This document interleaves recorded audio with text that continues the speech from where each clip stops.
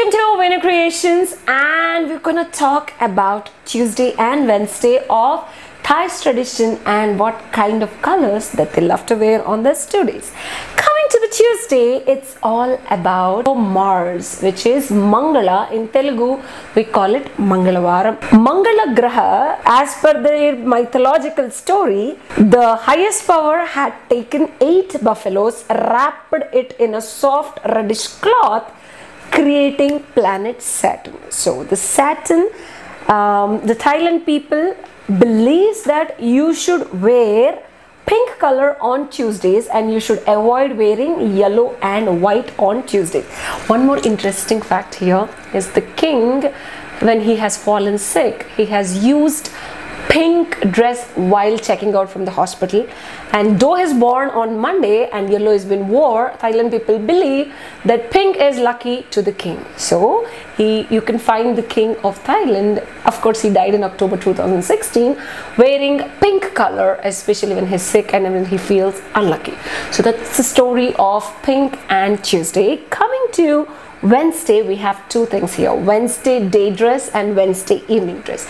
So Wednesday in the morning, people are likely to wear green and you should avoid wearing pink.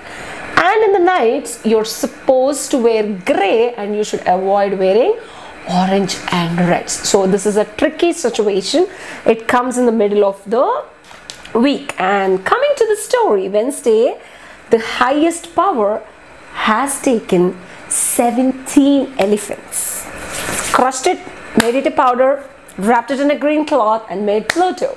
So that's why Wednesday, it's Mercury in the morning, and the Hindu god related to Mercury is Buddha. We call it Budhavaram, and in the night it's Rahu. So in the day, you're supposed to be making sure you're pleasing Mercury, and in the nights, make sure you don't get affected by Rahu. It's really bad. Once a Rahu comes to your head, you're just gone. That's the reason don't wear orange or red at nights to avoid negative effects on you from Rahu, but do wear gray as per the Thailand's situation, rituals, culture and customs, including beliefs. Wear gray such that it will help you to be in accordance with Thailand culture. If you are in Thailand, why not use that in India as well, guys, because they have taken this from Hinduism.